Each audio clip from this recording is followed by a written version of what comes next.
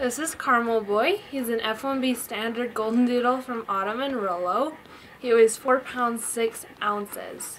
As you can see, he's really dark red. He has white on top of his head, on his nose, on his chest, and then some on his paws. He has a pretty loose wavy coat, more of like an F1, so as that grows out it will maintain just being very loose and wavy. It will only get kind of curly if you cut it really short. As far as his temperament goes, he does have high energy for this litter.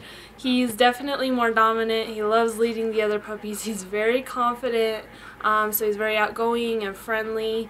He does do really good with kids. Sometimes he can be a little bit rambunctious with them, so just keep that in mind. And he can be independent because he's confident, but he really enjoys attention and people and just being with you, so he'll always find a way, I think, to be with you or other dogs. And that is Caramel Boy.